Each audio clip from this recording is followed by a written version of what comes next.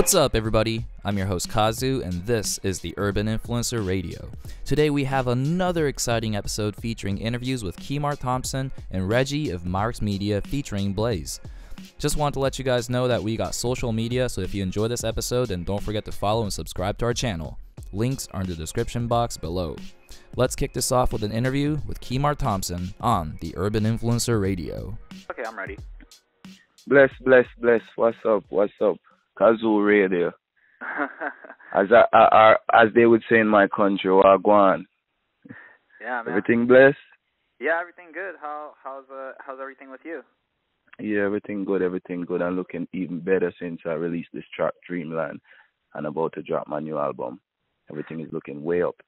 Yeah, no, I'm definitely excited about that, and like you must be too. Where are you right now?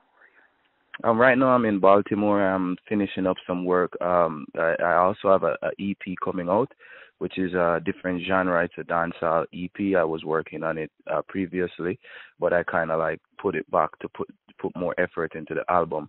So now that the album is finished up and all of that, and the lead single is out and it's on the charts and stuff, I took the time out to come back to Baltimore to finish up my EP.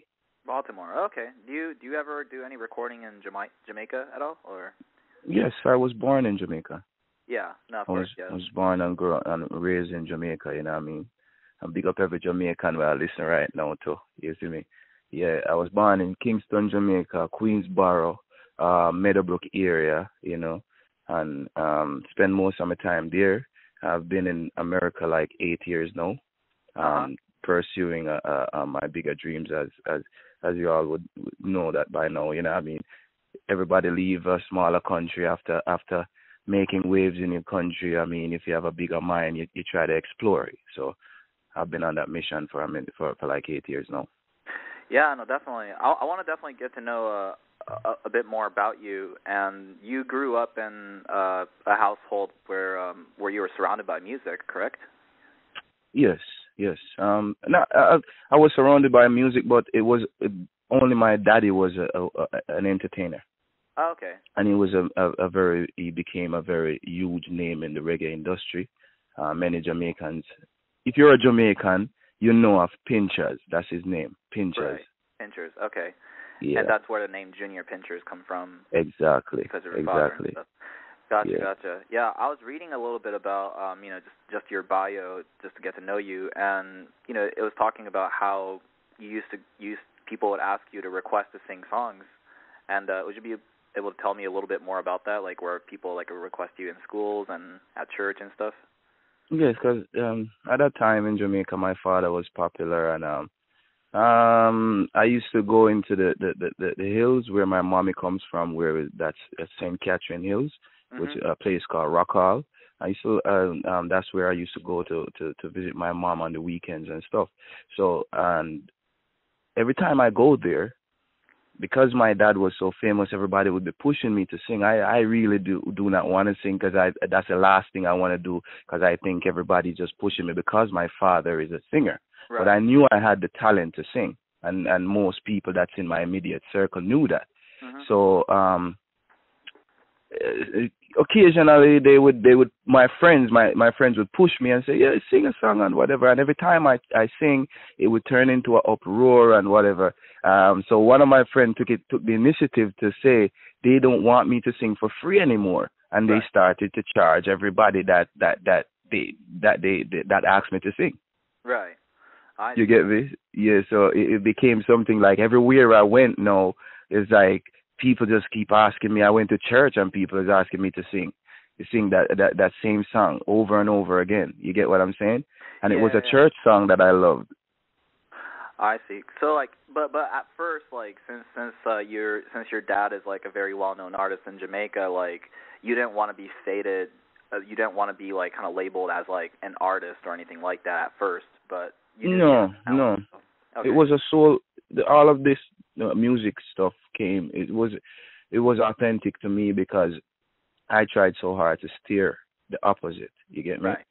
And no matter what I did, it just captivated me and life. And I would be stupid not to follow the signs. You get what I'm saying?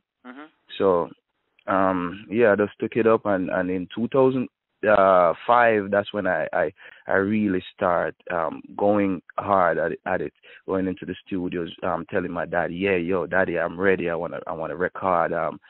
If you go into the studio, let me know. I'm coming. XYZ. He started to take me overseas on a few shows. I started doing good on those shows, requesting us back, and we go back again and do a nice show, and it just started expanding from there. And it came to a point where I had to make a drastic decision, because I think being around my daddy was very big for me, and it was a great help. But I needed outside. I need experience on my own, if I may say. I was too sheltered. I felt like, you get so. I took it upon myself to go and live with my mommy at the age of 17. Right. Yeah, and from there I started. It was hard, no doubt. It was hard, because it's grounds that I normally go for a weekend. It's easy to go for a weekend. It's very fun, but when you stuck there, it's a whole different situation. There's no money circulating. It's not the same situation that I'm used to at home, and I had to adjust. I had to adjust vastly to that situation, and I did so, and it made me the person that I turned out to be right now, because of all that learning experience and having the other side to use while I'm in that to solve the puzzle. You get what I'm trying to say? Yeah. Like it was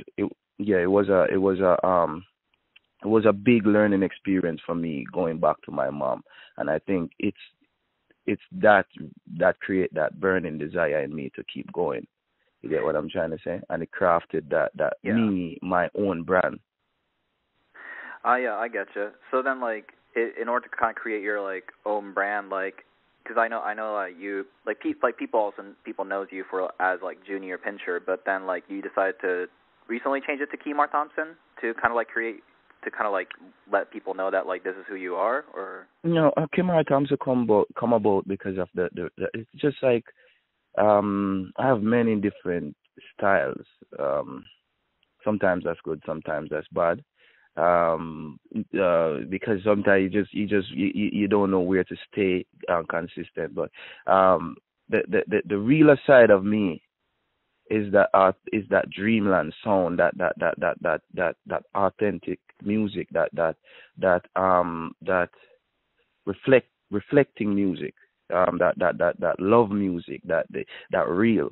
And Kemar Thompson is actually my real name, so I decided whenever doing projects that is related to that real vibe, I normally label it underneath Kemar Thompson.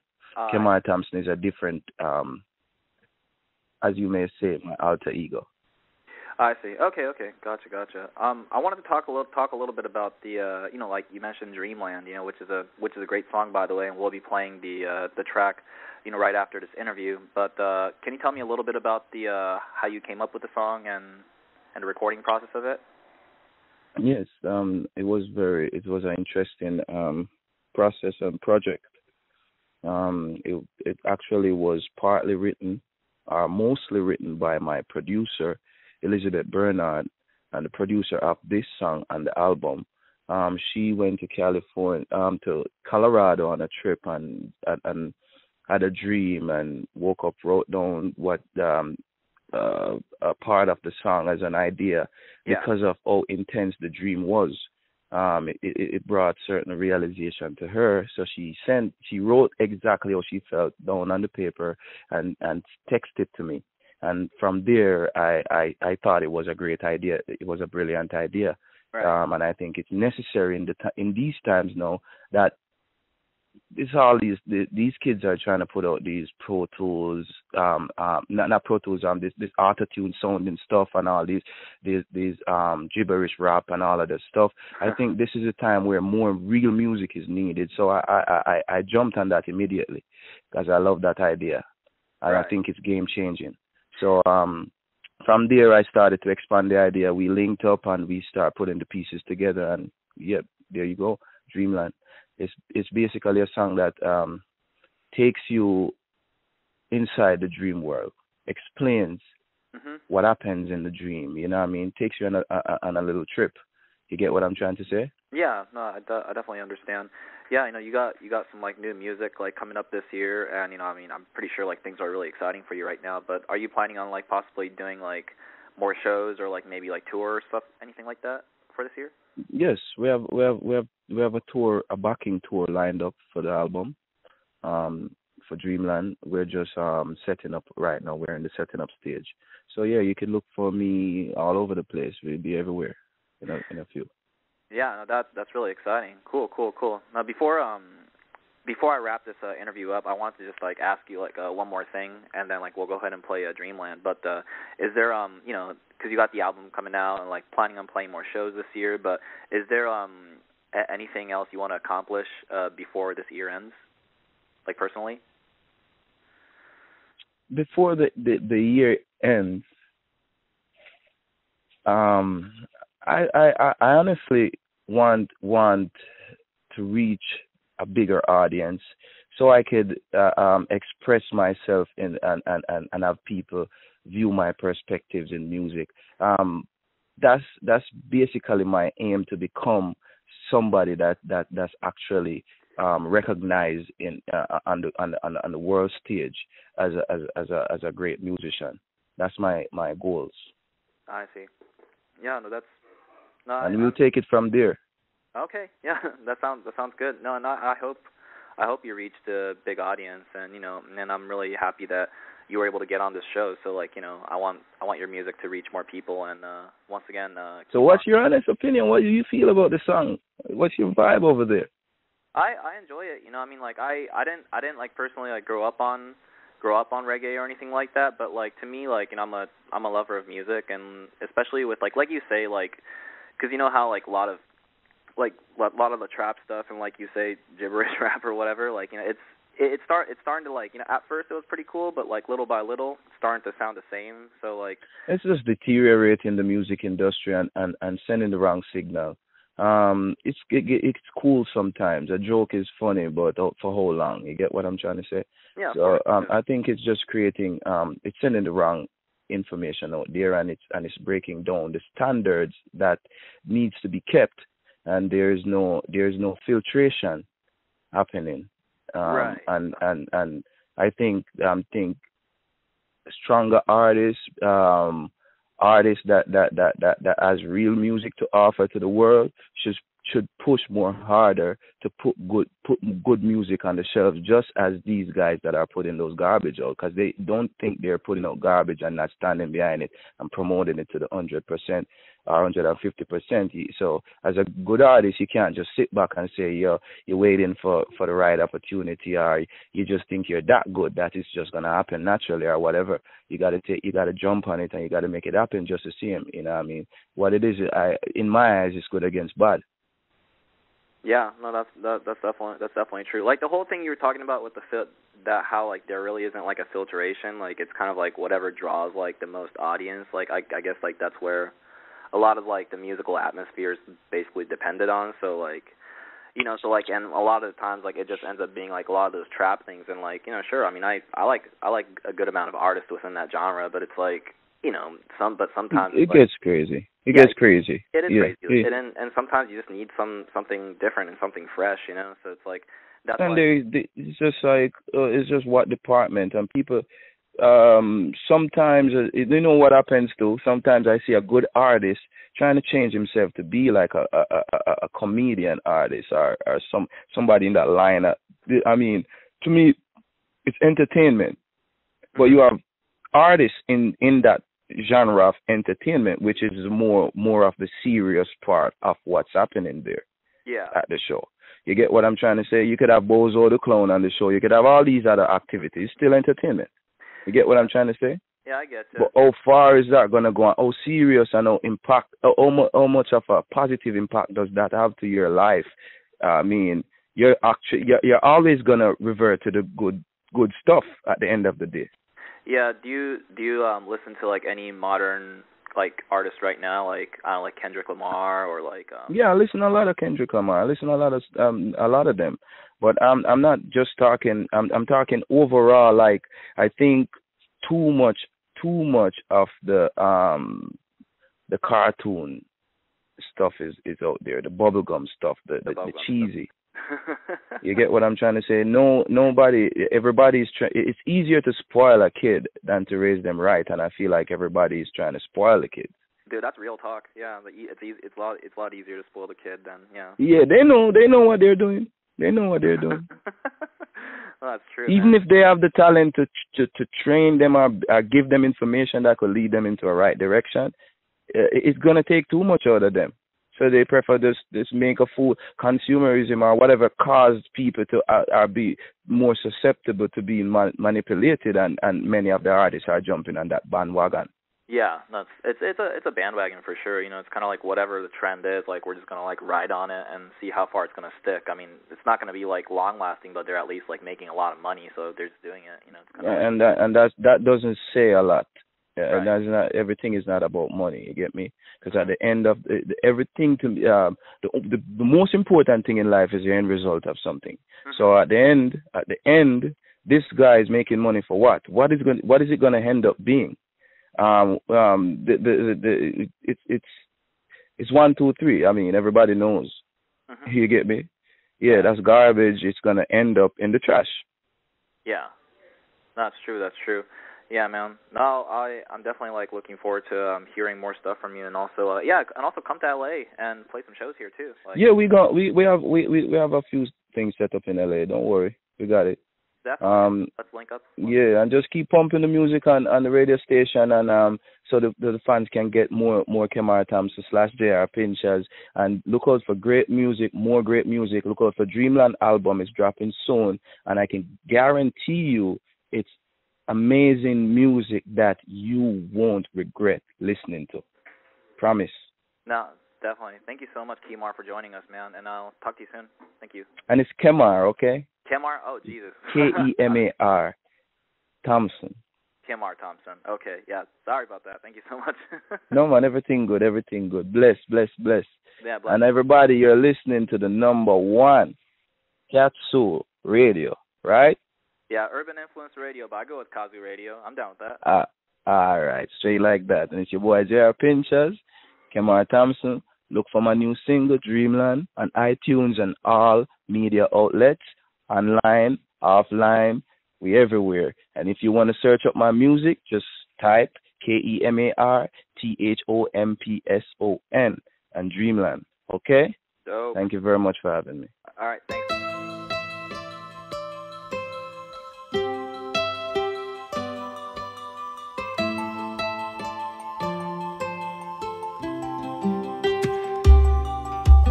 Take my hands, let's go to Dreamland, a beautiful place.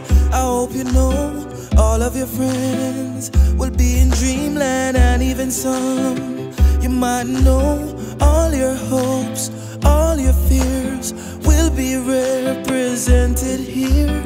You don't need a ticket here. Memories are your receipt. You can face your demons here. You don't know that you're asleep. Oh, oh, oh, oh, oh, oh. Am I dreaming? Oh, oh, oh, oh, oh, oh. Am I dreaming?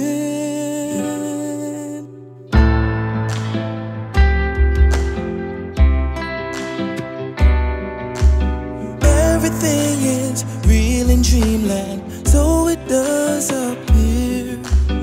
You'll find your love in Dreamland. You'll face your fears. Take my hands, let's go to Dreamland, a beautiful place. I hope you know all of your friends will be in Dreamland, and even some you might know. Oh, oh, oh, oh, oh, oh. Am I dreaming? Oh, oh, oh, oh, oh, oh. Am I dreaming?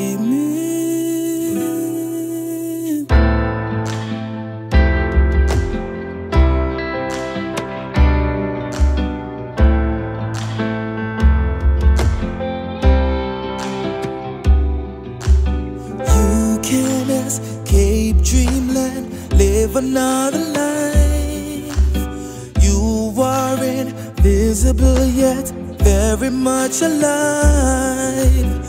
You might be sailing or maybe you'll fly. You might be falling but you cannot die. If you ever crash in Dreamland, you'll never feel the pain. And if you die in Dreamland, never go again. Oh, oh, oh, oh, oh, oh. Am I dreaming?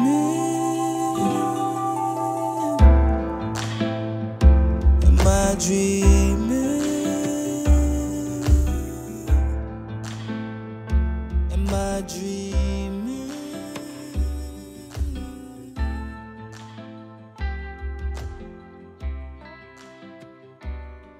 That was Dreamland by Kemar Thompson. Next, we have an interview with Regi and Bléz on the Urban Influencer Radio. All right. Regi, how's it going? Going great, man. Glad to be talking with you here finally. Yeah, definitely. Yeah, it's finally the time is here, so it's great. Yeah. Yeah. Hello. Hello. Hi, this is Bléz. How are you?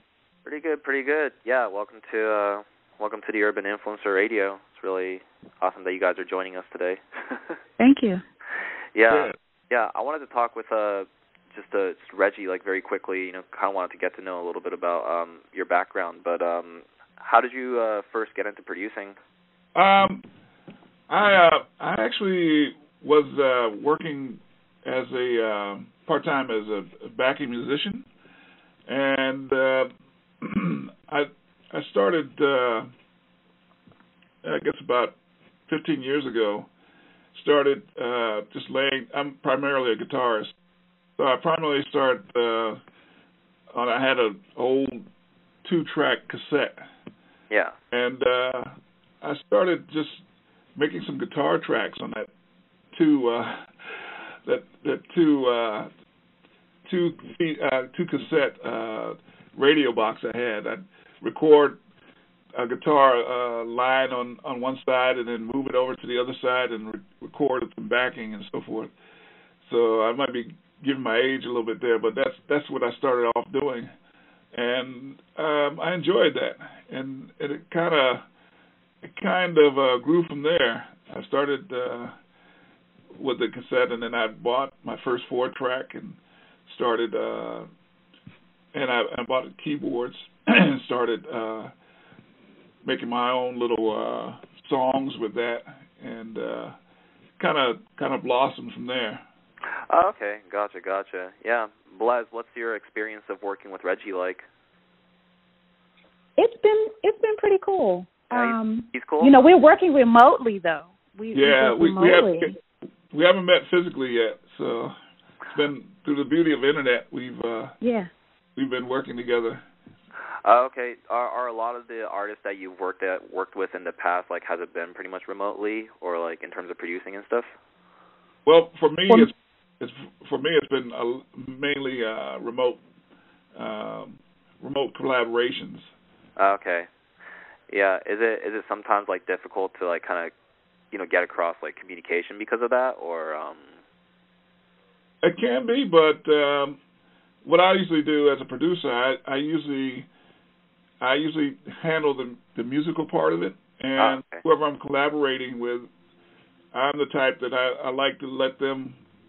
I'll give them, like, the artist full reign as far as, and most of the people that I collaborate with are lyricists and singers like Bléz. She's incredible. Mm-hmm. She's a lyricist, and she's and has an incredible vocal. So what I do is I mainly just handle the musical part, and I send them a track for them to lay down vocals and lay down lyrics to. Okay. Yeah, Bléz, how did you get into singing? Oh, well, it was very typical. I started singing when I was 4, so that's when I realized I had a love for music. So it's nothing no fabulous story or anything like that. I just heard a song on the radio. I remember it like it was yesterday. I was in the car with my parents and my brother, and Rufus and Chaka Khan's Sweet Thing came on the radio, and I sat there stuck the whole time. And I remember thinking once it went off that I want to sound like that lady. And that's kind of when it started. Yeah, Chaka Khan's awesome. Yeah, she's my number one idol. All right, she's number one. Yeah. Are your family also anybody musician or artist as well, or? A few of them. Not my immediate family, but I have cousins that my uncle who's passed away a few years ago, but he was a career military guy. He was in the services, and he was in the Army band. He was a percussionist, and all three of his children are musical. The oldest boy was a drummer. He doesn't play now. Yeah. The middle child, which is a girl, she played keyboard, and the youngest son played keyboard. So I definitely have quite a few people who are musical in the family. That's really cool. Yeah. Just a question for both of you guys, but how did you guys connect? Good old Facebook. Yeah. I had first heard Bléz had a single out called "Black Girl Magic" that I heard out there on Facebook, and I really loved it. And I thought, hearing her voice, that she would fit perfectly with my sound. You know, the way that I hear music. Yeah. And I reached out to her, and she, thank goodness, responded right back, and it just was like magic. We just connected up on a few on that song. Okay, gotcha. Yeah, and to tell us a little bit about the single that you guys worked on, because I know that's like a pretty big deal for both of you guys too. So Yeah, I mean, it was pretty easy. The music, typically when I get music from a producer, and I listen to it, the lyrics, the melody actually will start to, or a melody I should say, will start to form in my head. And I don't really sit down to write anything down. I usually go straight to the computer and press record. Yeah. And usually start that way. And if I like what I've started to record, then I will start to write things down. Because usually it's just the melody, it's not really lyrics. So I will actually hum to the music and come up with ideas that way. So that's basically how the lyrics and melody came for this song. Oh, okay. So, Gotcha. How long did it take for you guys to, put this song together? It was fast, actually. Yeah, it was pretty quick. I think it was 2 weeks. Yeah, about 2 weeks or so. Yeah. It was amazing. When she first sent me the rough draft of the vocals back, I was like, wow, I couldn't believe it. Nice. And as I worked on it, I would send it to him to make sure that it was okay. Like, do you like this? If not, I'll try to go back and, But he was like, no, this is great. So, yeah, it was like she sang it in the exact cadence that I was thinking of in my head, and the way that she sang it it's just exactly the way I envisioned in my mind that it would be going. So. Yeah, it was pretty quick. It was like 2 weeks. It just clicked right away. Yeah. Oh, that's awesome! I can't wait to hear the single that you guys have. But also, I don't know. Are you guys planning on meeting up in the future at all, or? Yeah, I definitely want to work with her some more on other things, and she's actually got a project that she's working on that I hope to be able to help her with as well. Okay. Gotcha. Yes. Gotcha. No, yes, I'm hoping that we will actually get to be in the studio together at some point. I'm not really sure when that will be, but we definitely would like to do that. It has if at all possible. Yeah, it has to. Definitely. Yeah. Just a question for Regi, but what would you be able to tell us a little bit about the Myrix Media Group? Yeah, Myrix Media Group is a new company that I formed with my brother that's going to be offering music production services to artists. What I'm going to be doing is I'm going to be putting up a website that's going to offer licensing for instrumentals for singers and lyricists and people who just generally are looking for quality soulful music. Yeah. And it's going to probably around June or July the site's going to go up, but that's one of the reasons why I'm doing the single, and also I'm doing a compilation album to promote my production skills and to make people aware of my production and of Myrix Media Group. Yeah. Okay, well, that's really, really cool. Well, it seems like you guys both have like something really exciting going on. But just before we wrap up, I want to ask both of you guys: is there anything you guys want to accomplish before the end of the year? I definitely, first of all, want to finish my album. That is the first thing that I want to do. And also after that, I would really like to do a UK tour before the new year. So I'm toying around with that. But in order to do that, I have to finish my album. So the album is number one. Okay. I have to get that done. Yeah. Yeah. Ellie, what about you, Regi? And for me, it's mainly getting Myrix Media launched and really getting a lot of exposure, getting folks aware of because I'm going to be having not only me, but I'm going to have at least 4 or 5 other producers working with me, producers that I have worked with before and respect and so forth. Okay. That bring a lot of because the music one thing about the music that I do, I think that's this is what separates me from other producers, is that I'm actually a musician. I play several different instruments. Yeah. So if I bring a producer in, it's not going to be some guy that just pushes buttons. He's got to know how to play something and know some theory, and he's got to have a different sound. So Myrix Media Group, the songs that will be posted up will be songs unlike the cookie cutter type things you hear on the radio right now. It's going to be, and also we'll cater to artists as well. We'll do custom productions and so forth. So really, one of my main goal is to get that up and running this year, and also to, like I said, to get a lot of exposure. And I'm hoping, like MCE is really catching a lot of buzz right now. It's really looking like it's going to be open some doors for both me and Bléz, and that's exactly what I'm shooting for. So.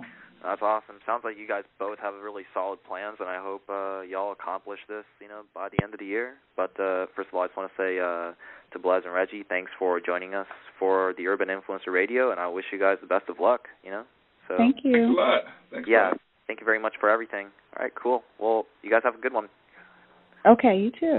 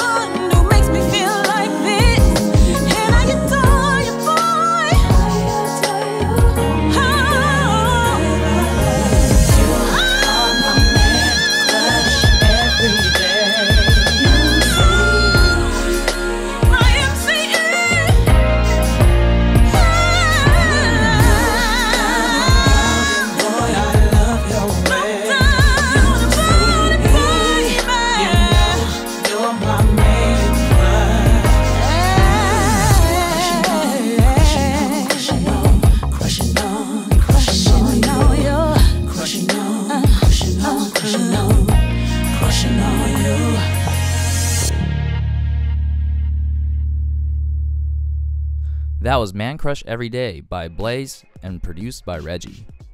Thank you for listening, and don't forget to follow us on our social media. We'll end it right here.